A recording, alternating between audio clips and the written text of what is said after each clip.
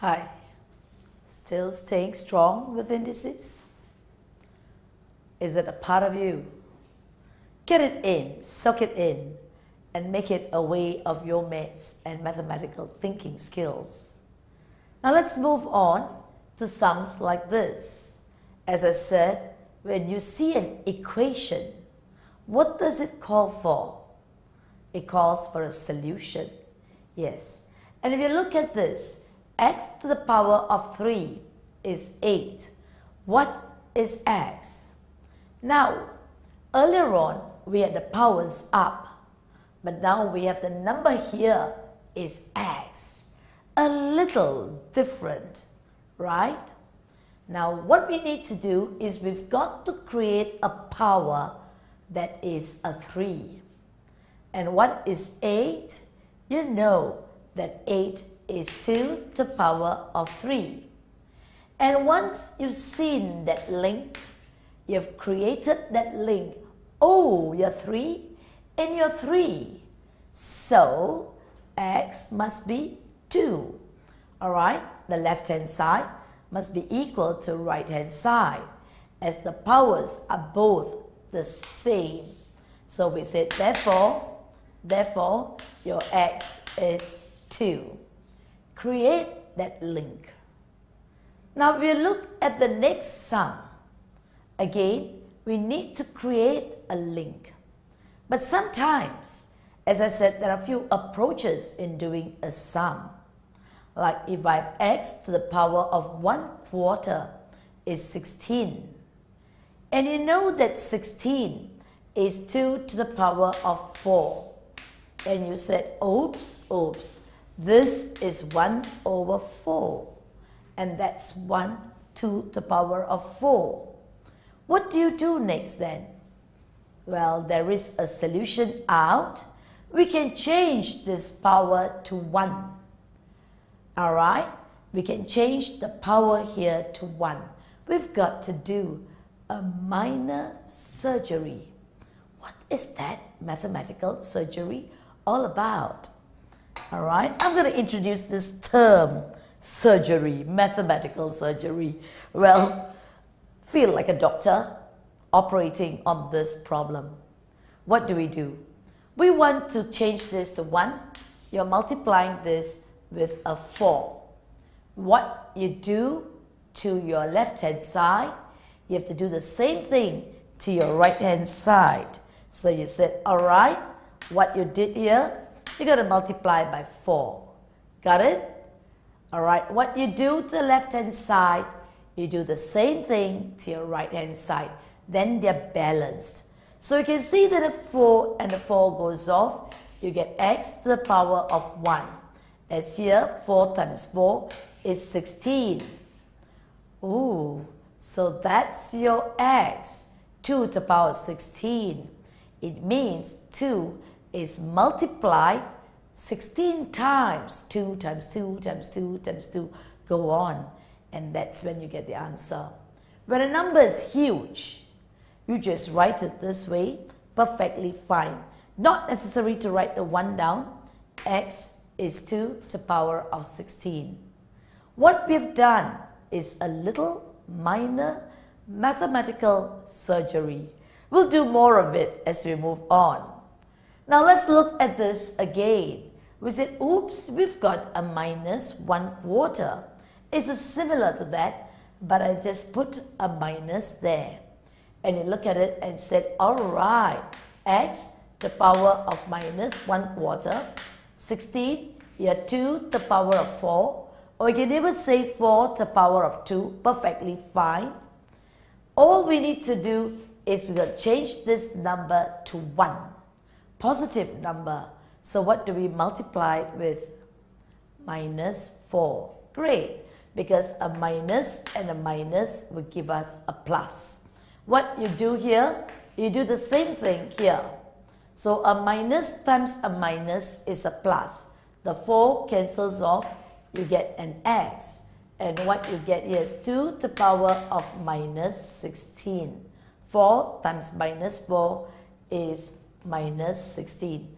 And that means if we were to express it in a positive form, x will be equals to 1 over 2 to the power of 16. You got that? Good. Now look at this. It's getting a little bit more complex. This power is only for x. Don't be too generous to share it with 2. No, the power of 2 is just 1. 2/3 is only for x. Now remove the 2 over. At times, when you get over, it becomes a divide. So you've got x to the power of 2/3 is 18 divided by 2. You get a 9, right? And now you say, alright, x to the power of 2/3 and 9 is 3 squared. Alright, my dear little doctors, are you ready for a surgery? What do we need to do? Think about it. We have 2/3 there. We want the power to become 1. What do we need to do? Yes, we multiply it by 3 over 2. Excellent. You multiply it by 3 over 2. And what you do here, you do the same thing here. Have you got it?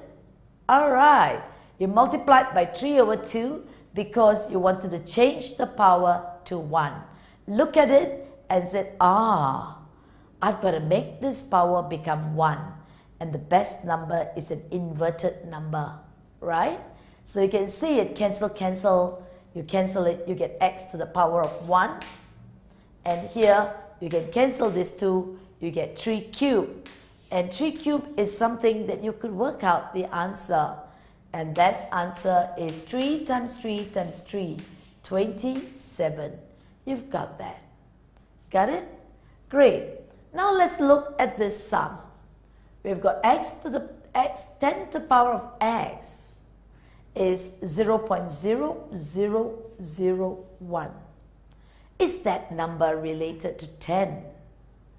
Now we just want to find out what is x.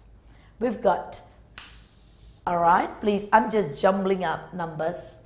Alright, earlier on I put the power as x, and then now I made the number x to be the number where you need to find. So you're switching here and there. So I want you to be able to be very agile in mathematics, be able to move from one form of a question to another form with ease. If you look at this, this is 10 to the power of, alright, you want to find out how many times you got to move this. 1, minus 1, minus 2, minus 3, minus 4. So this is actually 10 to the power of minus 4. If you're not so familiar, is 1 over 10 to the power of is 1/10, 10 to the power minus 2, minus 3, minus 4. Or you can put it as 1 upon 10 to the power of 4, 10th, 100th, 1000th, 10,000. 10,000 is 1 over 10 to the power of 4, which can be expressed as 10 to the power of minus 4. So now, this goes easy for you. X is equal to minus 4. Got it? Great. Let's look at the next sum. What is 1 over 81? 81, 3 to the power of 4. 3, 9, 27. 27 times 3, 81. Always have your tables, alright, your indices tables at your fingertips. Then maths becomes so easy. So x is 5 over 4 and 81 is 3 to the power of 4. If you don't know, you can break 81 down to find out what it is. Do a prime factorization.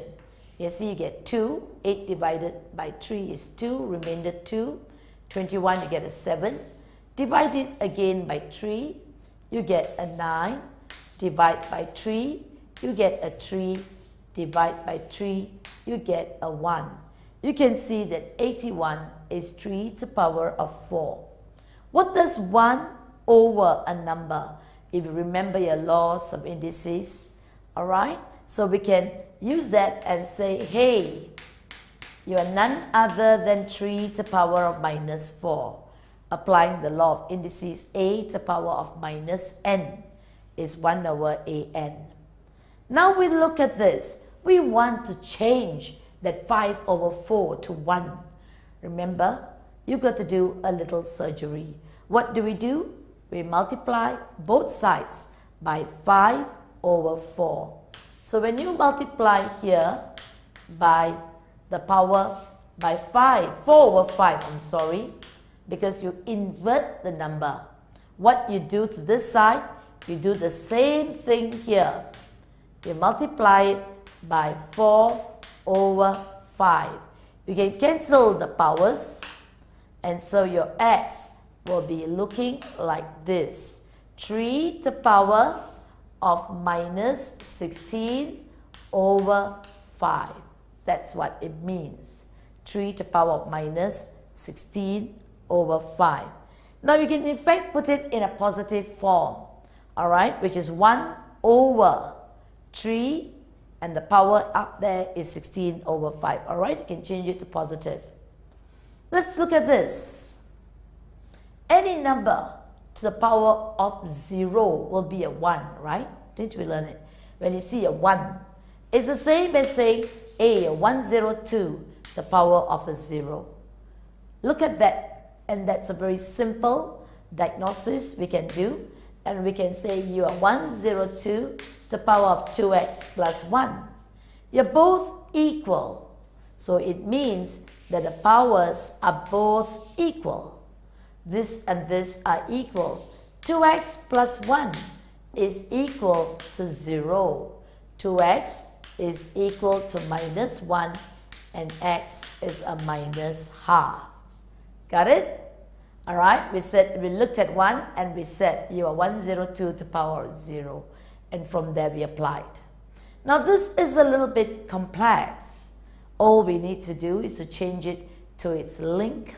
All right, the link is changing 27 to 3's, and what you've got here on the right hand side, 3x minus 1. 27 is 3 to the power of 3. Here is x over 3. Cancel the 3 off, and you've got 3 to the power of minus 2. Look at the two numbers and you said, oh, 3 to the power of 4x minus 1 is equal to up minus the down. Applying the laws of indices, am over an. You take away the power. So the x minus minus 2, right? X minus minus 2. And what does the 2 minus become? Plus. Now that they both are 3, the powers become equal. 4x minus 1 is equal to x plus 2. Move the x over, we've got a 3x. Bring the 1 over, 2 plus 1 is 3, and that means that your x is equal to 1. You saw that? So, no matter what, it's not as difficult as what is taught to be, right? We can move on, and let's look at this form, the way it's being asked. A to the power of x is 4, that's what you're given. And you're also given that b to the power of y is 5. What is a to the power of 2x plus b to the power of 2y? What is the value?